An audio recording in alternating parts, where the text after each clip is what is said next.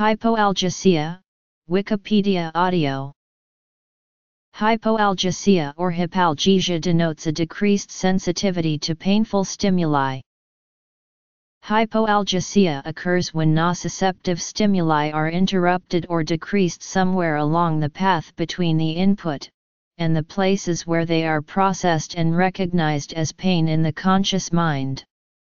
Hypoalgesic effects can be mild, such as massaging a stubbed toe to make it hurt less or taking aspirin to decrease a headache, or they can be severe, like being under strong anesthesia. Hypoalgesia can be caused by exogenous chemicals such as opioids, as well as by chemicals produced by the body in phenomena such as fear and exercise-induced hypoalgesia.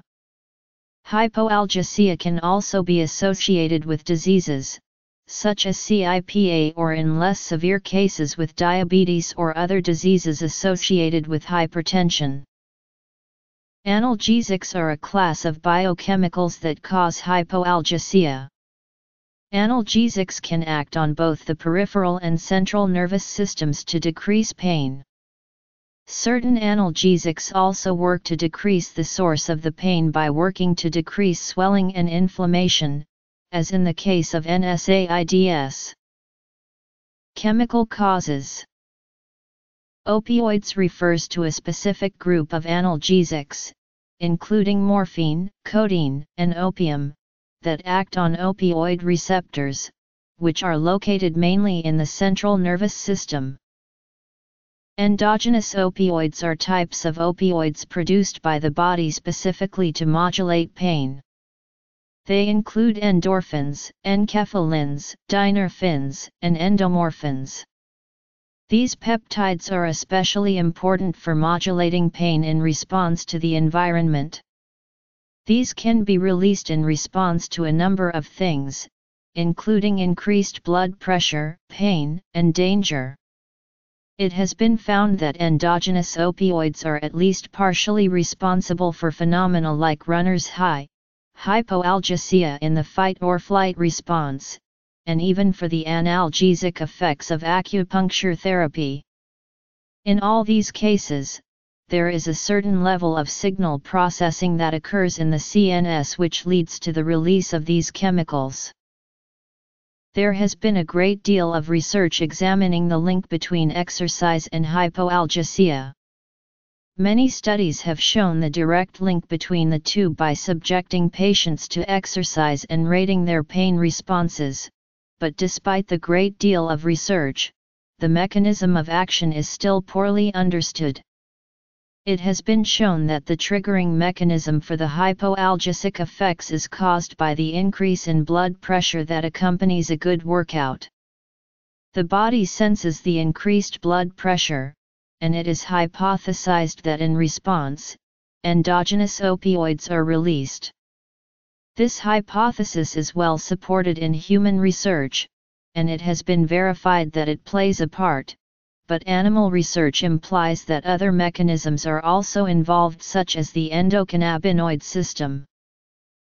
Fear-induced hypoalgesia is another example of a mechanism controlled by opioids.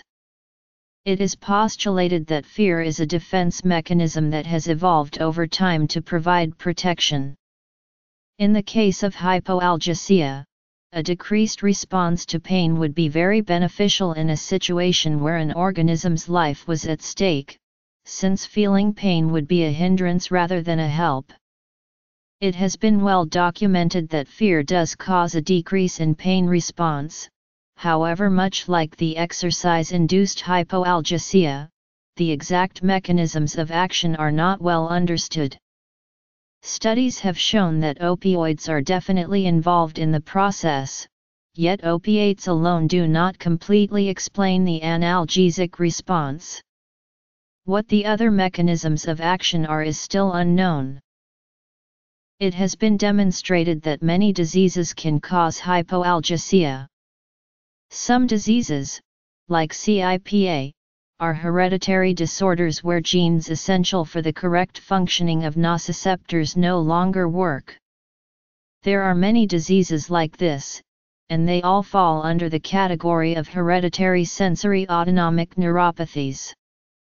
Alternatively, some diseases affect other functions in your body, which can activate the pathways that cause hypoalgesia.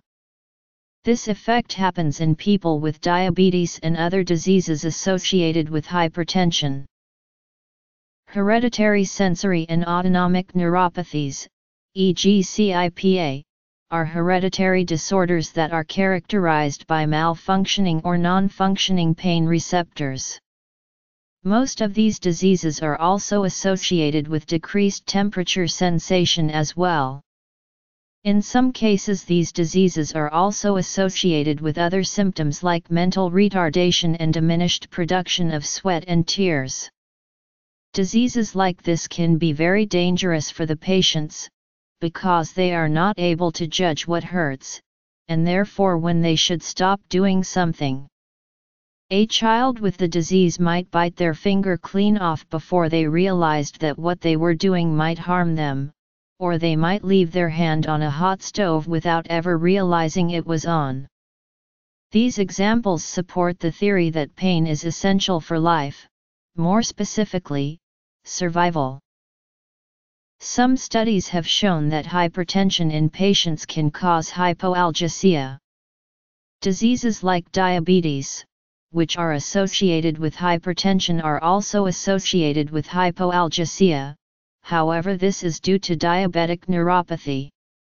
Just like an exercise-induced hypoalgesia, the increased blood pressure of hypertension works as a signal to the body to release opioids and activate other pain modulation pathways.